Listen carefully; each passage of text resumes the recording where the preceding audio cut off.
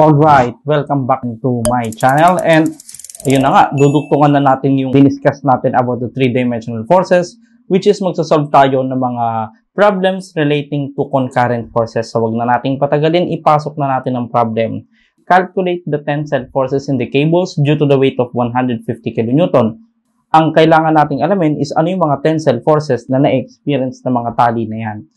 Para hindi tayo mahirapan, pangalanan natin etong tension dito sa AB, let's call it T sub 1. Ito namang sa AC, let me call it T sub 2. And this one, let me call it T sub 3. Plus, ganito ang gagawin natin. Gagamit lang tayo ng equation ng statics. Kapag concurrent yung forces na ina-analyze mo, kagaya yan sa joint method sa truss, no? Kaya lang dito, dahil 3D, gagamitin mo to. Summation of forces along X is equal to 0. Summation forces along Y is equal to 0. At saka summation forces along Z is equal to 0. Ngayon, meron kang tatlo na equation. And yan ay determinate kasi nga, tatlo yung equation mo and you have three unknowns. So, syempre class, para ma-perform mo to, you need to break down the forces into its components. So, kagaya ng T1. Di ba natutunan natin? Para ma-expose yung component ng ating force, convert natin into vector form by using the formula T sub 1 times unit vector ng dinadaanan niya. So, sa case natin, kitang-kita naman na siya ay dumadaan sa AB. So, gagamitin natin dyan yung unit vector ng AB. So, next, for T sub 2, that is simply T sub 2 unit vector A to C.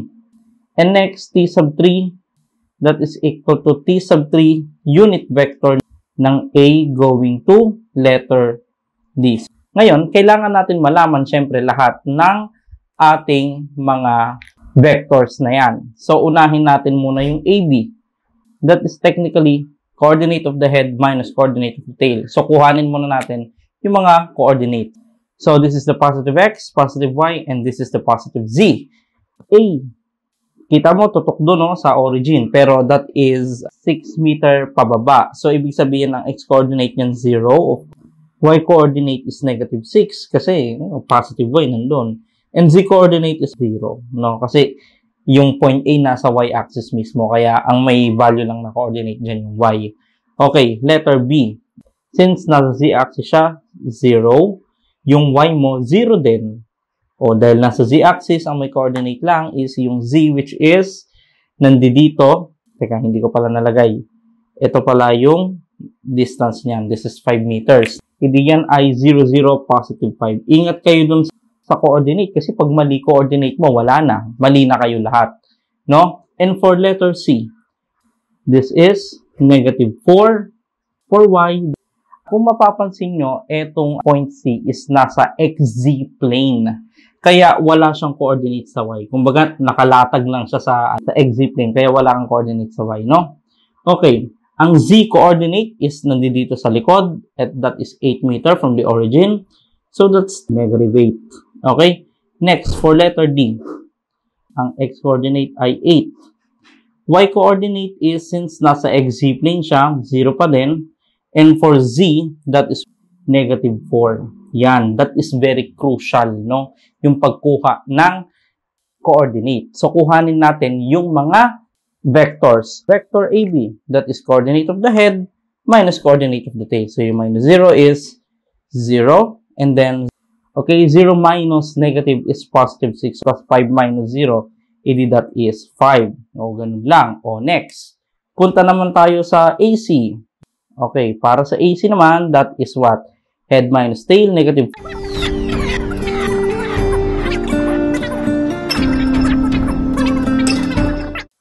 Okay, ayan po yung ating mga vectors. Pwede natin gamit yung vector mode para mabilis tayo. Ito para tong medyo conventional din at the same time may calc yung gamit, no? Ito kasi unknown to. T1, T sub 2, T sub 3. Pero itong mga to, pwede mong kuhanin tong mga to. Unit vector of AB is simply vector AB divided by its own absolute value. So, para hindi tayo mahirapan, store natin yung mga vectors na yan sa vector ABCD. Okay, let me say that this one is vector A and this one is vector B, and this one is vector C. Edi, para makuha itong unit vector ng AB, that is simply vector A divided by absolute value of vector A.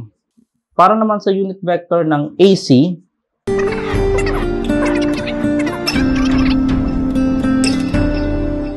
so kailangan natin kuhanin tong mga to. Okay, so ilabas natin ang ating calculator. Go to mode number 8. Store natin, alam natin yan. 1 vector, tapos lagay mo ito, 065. Ayan, and then press AC, tapos shift 5 again, punta kayo sa DIM, tapos 2 naman. Number 1, and then store mo to. Yan, tapos press AC ulit, repeat performance. I-press AC ko na, ha? Yan, may laman na yung mga vectors natin. Sige, isa-isahin natin kunin. Kuhanin natin to. Okay, you press shift 5, number 3. Kasi yun yung vector A divided by shift 5 and then shift 5 ulit, number 3. Para mapindot mo yan. And here are the unit vectors. So, dito naman tayo. Okay, again, press AC. Tapos, okay, and the answers are for unit vector ng AB, that is, okay, and the answer is, ayan, nakumpleto na natin yung mga values ng unit vector. Anyway, class, sundan natin itong formula to. So, di ba ang gagawin nga lang natin dyan, multiply lang natin yan ng corresponding magnitudes of the tension. And then, lagyan natin yan. Ngayon ganito, kapag scalar class yung minumultiply mo sa vector, pwede mong i-distribute na lang. So, parang mangyari, itong T1 na to, ito, pwede natin distribute. Kaya ito, tanggalin ko lang to para maluwag. So, this is T1, ito T1. Ito naman, these are the X, Y, and Z components of the tension on the cables. Okay, i-form na natin yung equation. Class, baka makalimutan nyo meron pa tayong weight dyan, no? Na equal sa 150. Siyempre, kasama yan sa summation forces, no? Lahat ng forces. So, they are all concurrent at point A. So, halimbawa, summation of forces along X is equal to 0. Unahin nyo lahat ng mga component ng tensile forces. So, kagaya nito, ito wala. So, 0 T1. Ito plus ito. Hindi mo i-add pa ganun. Baka malito kayo, class, ang kasunod nito is minus 0.371 T sub 2 plus 0.743 T sub 3. So, tas tignan mo kung mayroon ba external force maliban dun sa mga tensile forces along X. Wala naman, class, no? Ito kasing 150 is along Y Kaya equate na natin to sa 0. Next, summation forces along Y is equal to 0. So, ano yung mga yan? 0.768 T sub 1 plus 0.557 T sub 2 plus 0.557 T sub 3. So, ngayon, meron ka bang force along Y na naka-apply vertically? Meron ito, no? 150. Plus, ang direction is negative. Kaya dapat yan, minus 150 is equal to 0. Yun yung idea nun. Kaya lang ito itatranspose mo doon, di ba?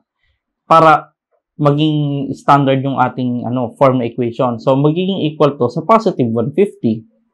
And then, summation of forces along Z is equal to 0. 0.640 T sub 1 minus 0.743 T sub 2 minus 0.371 T sub 3. Wala ka namang force na naka-apply along Z. Kaya equate na natin sa 0. Diba? And then you're going to solve it using your calculator. Punta tayo sa calculator and then you go to mode o nasan yung equation number 5. Tignan mo dyan kung ano yung 3 by 3. Ito, A, B, X, tsaka Z equals D sub N. Okay, piliin mo to number 2. So, ayan na, meron kang A, B, C, D. So, kumbaga class, ito yung tinutukoy na ABCD doon. A, B, C, D. Yung mga coefficient. Yung ABC yung coefficient, yung D yung constant sa dulo. So, apply natin. O, pakita ko na sa inyo. 0 equals, pinindot pa no? Ito, negative 0.371, 0.743. Tapos, sa dulo, 0. Diba? Pag equals mo, dito naman. O, ulit.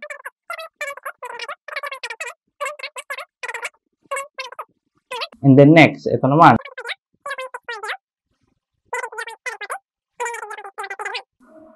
Okay? And these are the answers. So, yung x dyan, yan yung t sub 1, of course. T sub 1 is equal to 111.624 kilonewton. T sub 2 is equal to 76.96. Ito na lang, no? Kasi 9615 yung kasunod. The next, T sub 3 is equal to, yan naman yung Z, 33.429 kilonewton. So, these are the values of the tensile force on T1, T sub 2, and T sub 3. Plus, yan yung conventional way ng pag-solve yan, no? Ano ang pinakamadaling paraan para masolve ito? Actually, kanina natatagalan tayo kasi kumuha pa tayo isa-isa ng mga unit vectors ng mga vectors na ito. Ngayon, class, another way to do it is huwag mo nang gawin yon. Ganun pa rin naman yung concept. Summation forces along x equals 0, summation forces along y is equal to 0, at saka summation forces along z equals 0. Kaya lang ito, hindi na natin kukuhanin isa-isa yung unit vectors. Ang kailangan lang natin is yung vector na dinadaanan ng mga forces. Kagaya sa T1, ang kailangan natin dito is yung AB. Balik natin yung kanina. Yung vector AB, tsaka yung vector AC, tsaka yung vector AD. So, ito lang yung kailangan nating vector. Ngayon, ang kailangan nating gawin dyan is kuhanin muna natin yung mga length. Which is, alam nyo naman, that is the square root of x squared plus y squared plus z squared. So, computin natin yung length ng AB. That is square root of 0 squared para formal plus 6 squared plus 5 squared. And that is equal to square root of 61. So, this is square root of 61. Ngayon naman, ito din. Balik tayo dun sa equation mode. So, di ba sa equation mode, meron kang doon, A, B, C, and D. At ang ating basihan is the summation forces along x equals 0, summation forces along y equals 0, and summation forces along z equals 0. Pero class, imbis na unit vector yung ilalagay natin dyan, imo-modify natin algebraically. Although ito yung guide natin, class, ilagay lang natin tong mga to. Look, ito ginawa ko lang parang pinaka-guide. So, ito lahat yung x component, di ba? Ito naman lahat yung y component at ito lahat yung z component. Well, paano mo gagawin yon? So, halimbawa dito sa hilera na to, anong lalagay mo? Ito maganda, ilagay mo lang to. Yung mga numbers na yan, 0, negative 4, and positive 8. So, sa D, titignan mo kung merong given na force na along x, wala naman kasi itong 150 along y to. Kaya ito 0 na. Tapos sa y naman, ito lahat. That is 6, 6, and 6. Ano naman yung ilalagay mo sa dito, sa constant side. So, di ba, ang ilalagay mo dyan dapat yung 150. Kaya lang, ang totoong sign nito, negative 150, but because you all know, tinatranspose natin niya sa kanan, kaya nagbabago yung sign. So, dito, magiging positive 150. And of course, dito, lagay mo lahat ng z. That is 5, negative 8, negative 4. Tapos, merong bang force along z? Wala, kaya 0 na ito. No? Tapos, ito yung pindutin mo sa calculator. Mode equation mode mo, kung anong mode yan sa calculator. At kuhanin natin yung mga sagot, no? Okay, pakita ko sa inyo. Press AC dito. And then mode, sa new equation. Here, number 5. And then that's number 2. So, ilagay mo ito. So, this is 0, negative 4, and 0. Next is